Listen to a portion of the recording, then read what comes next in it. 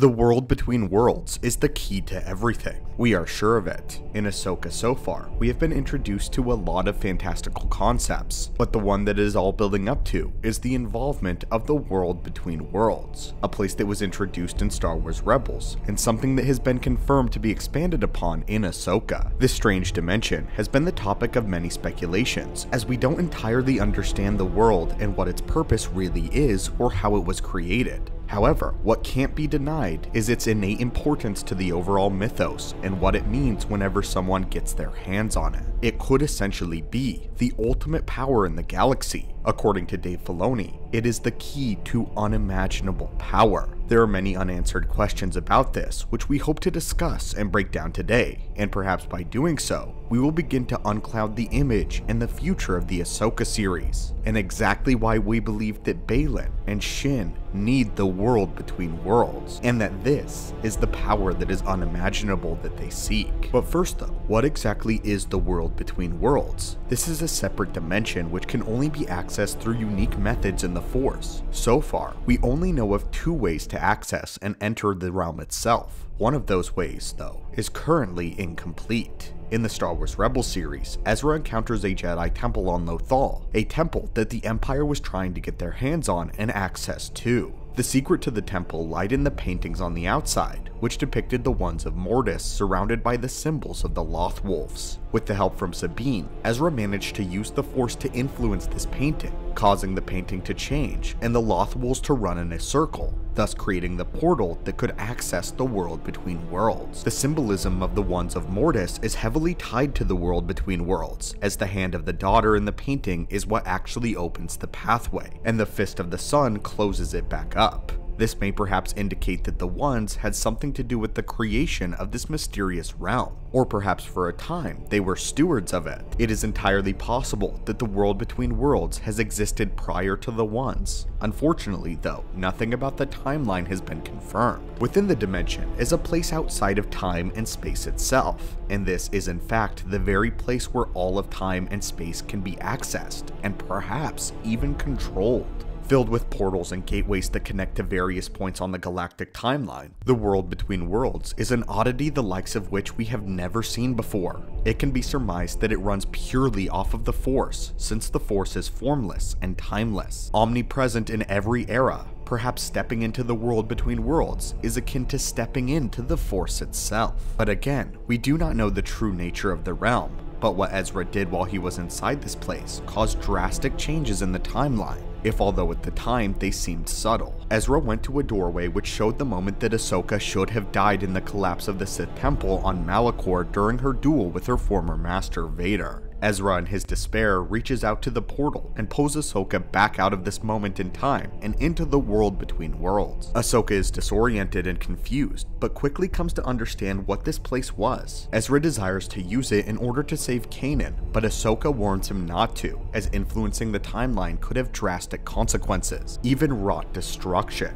Case in point, if Ezra were to save Kanan, then what Kanan sacrificed himself for would not happen. The Ghost crew would have all died. During their excursion, Ahsoka encourages Ezra to go back through the gateway from whence he came, and that she should do the same so as to not disrupt the timeline. At that point, one of the doorways open, and we see Darth Sidious conducting a Sith ritual. Only he can only see into the world between worlds, not actually enter through the gateway. Using the fires of his alchemy, Sidious tries to reach into the dimension and capture Ahsoka and Ezra. Curiously though, it is made clear that he is unable to actually enter the dimension himself and step through the doorway, since he needs the Jedi Temple on Lothal in order to do that. Ezra and Ahsoka manage to escape through their respective portals, and all is well as far as we know. The temple collapses on Lothal afterwards, and Ahsoka is back to life in her original timeline. Like we said earlier, there are two ways to access the world between worlds though, but one of them is incomplete. Only the Lothal Temple granted immediate and perfect entry,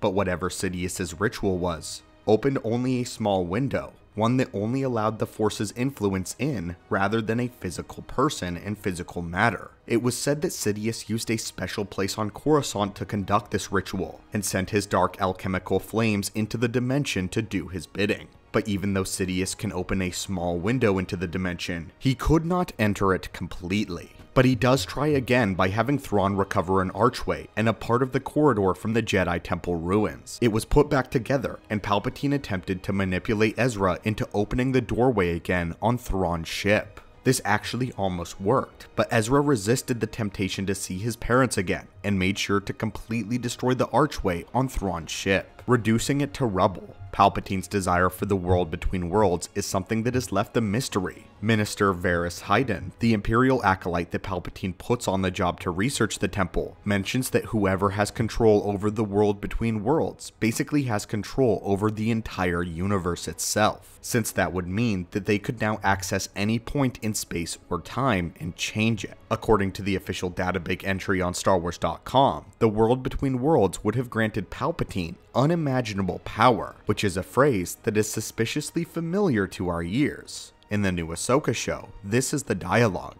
What happens when we find Thrawn? Shin asks warily. For some, war. For others, a new beginning, responds Baylan in a far-off tone.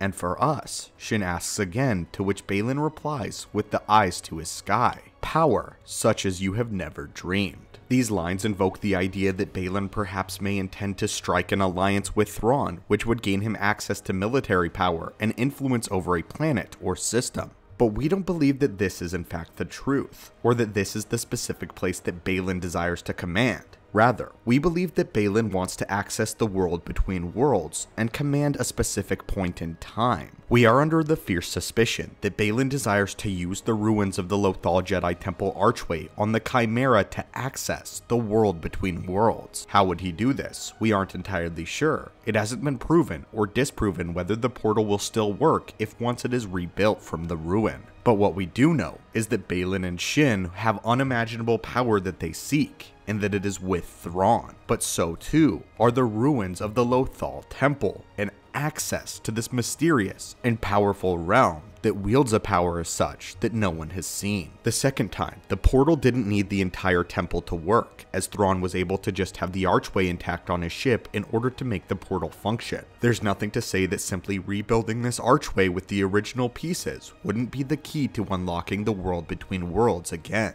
In fact, there is a possibility that either the arch is already rebuilt, or a piece of it is being used. Let's remember what Morgan Elsbeth said. Thrawn calls to me across time and space. For a while, we have been quite stumped on what this meant, or how this was possible. Thrawn is not force sensitive, so how is he doing this? Perhaps this is the answer. What if Thrawn managed to use a piece of the archway like a sending stone? If perhaps he could still access the power, he could at least send messages to someone by opening a small window, much like Palpatine did. Again, how he does this is anyone's guess, but perhaps he uses Ezra's power somehow. But either way, all the evidence is there to suggest that the archway is still a viable option for use and access to the realm. But why specifically does Baylan want this, and what does it offer him? We have a few options. It's always possible that Baylan desires to become incredibly powerful and rule over others. Perhaps he will travel back to some point after the Jedi Purge and try to kill Vader and Palpatine so that he could take over as the new Emperor of the galaxy, rid the galaxy of the Sith's tyranny. Our other guess has to do with his soft spot for the Jedi. Perhaps he is going back to attempt to prevent Order 66 from ever happening. His goals lie all on his own, and perhaps he is simply using Morgan and Thrawn, and he plans to betray them in the future to acquire the archway for himself. It's at that point that he may offer for Ahsoka to join him. It would only make sense, as their goals should seemingly align.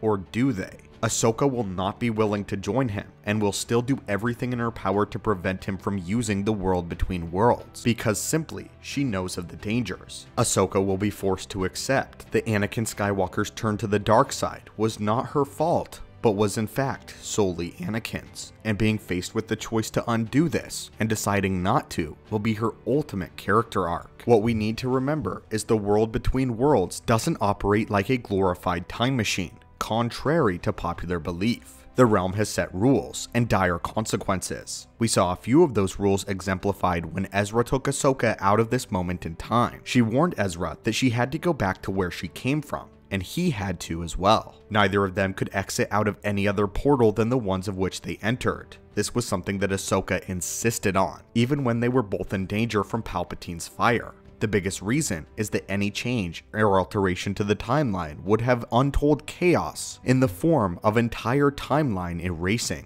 Dave Filoni himself explained that although the world between worlds was an access to unimaginable power, it is also a way towards unimaginable destruction. Had Ezra taken Kanan out of this point in time, he would have pulled into a reality where the Ghost crew no longer existed. That entire timeline that we know would have been completely erased. But beyond this, it would cause cracks or a chain reaction throughout all of time and space. It could potentially have ended the universe. We don't exactly know the greater details of how this might happen, but what we do know is that it cannot happen. When you enter the world between worlds, you must obey the rules. Perhaps Palpatine knew the rules and would have worked within them to secure power that others had not, using the dimension to further his goals. Or perhaps he would have inadvertently destroyed the entire galaxy. But anyway, my friends, this is what we know of the world between worlds, and this is why we believe that Baylan seeks Thrawn in another galaxy. This is the unimaginable power that we believe that Baylan seeks. As always, my friends, thank you so much for watching. If you enjoyed our theory, reach out with the Force and crush that like and subscribe button.